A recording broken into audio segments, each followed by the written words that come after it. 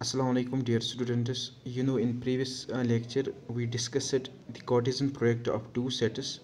Today we will continue the same topic, that is Cartesian product of two sets.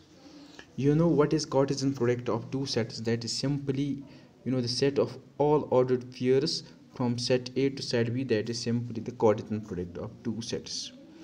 Now let me consider an example. If we consider A to be a 1 2 and B to be AB, set B equals to AB, then clearly A cross B equals to set of all ordered pairs whose first component, that is all ordered pairs whose first component is from A and second from B, which is simply 1A, 1B, 2A and 2B.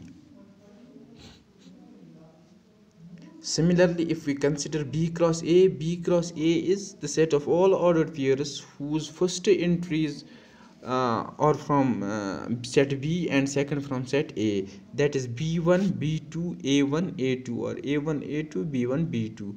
Clearly this A cross B not equals to B cross A in general, but if we consider A to be phi or B to be phi, which implies that one set or the both sets are empty sets or null sets, then clearly A cross B equals to phi, because when A is phi or B is phi, this means that we have to consider those ordered pairs whose first entry is from A. This means that we have to consider the elements from null set.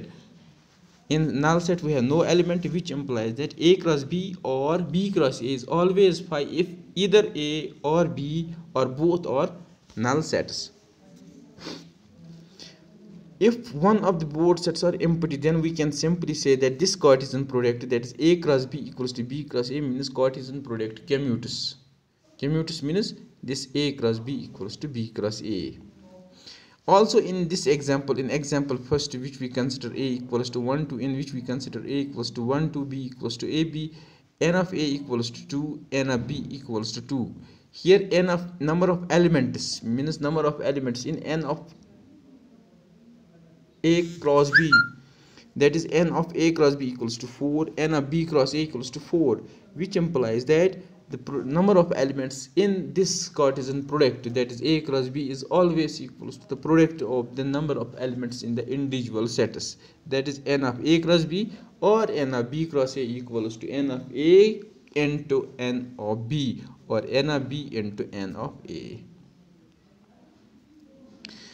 Now let me consider an example. If we have two ordered pairs, x plus 1, y plus 2, now this ordered pair equals to is given that this ordered pair is equal to 2 3. We have to find the value of x and y. Now when we know that two ordered pairs are equal if and only if their first components are same and second components are same. Here first components of these two ordered pairs is x plus 1 and 2. This means that it is given that x plus 1 is 2, y plus 2 is 3, which implies that from this x equals to 1 and y equals to 1. Now some important remarks for this Cartesian product is, if the number of elements in A or in set B is infinite, this means that it is infinite set, then clearly the number of elements in Cartesian product is always infinite, because infinity into some finite number is always infinity. If A equals to R, this means that first set is set of real numbers and we will consider second set to be real numbers, then A cross B is simply R cross R. This is nothing but it is a two-dimensional plane, which is simply called as the Cartesian plane, and in Cartesian plane we have two axes. One is called x-axis, second one is the y-axis. Here this x-axis is one set of real number, because you know that the set of real numbers are represented by a straight line, and this y also represents a real line. So this means that this is simply R cross R, means two-dimensional plane or simply the Cartesian plane. If we have three sets, set A, set B, set C, then their product is simply the set of all ordered triplets. That is, set of all ordered triplets means A cross B cross C equals to A, B, C, where here we have set first set is here A. This means that first entry should should be from this set A, that is A belongs to A. Second should be from B, that is B belongs to B, and third should be from C, that is C belongs to C. This means that this Cartesian product of three sets is nothing but it is actually the set of all ordered triplets. Now if we consider A to be OR, B to be OR, C to be OR, then the Cartesian product of these three sets is simply OR cross OR cross OR. This is called as the space, or simply the three-dimensional space. And you know that three-dimensional space in a plane is represented by the three axes, that is x-axis, y-axis and z-axis. These three axes are mutually perpendicular to each other.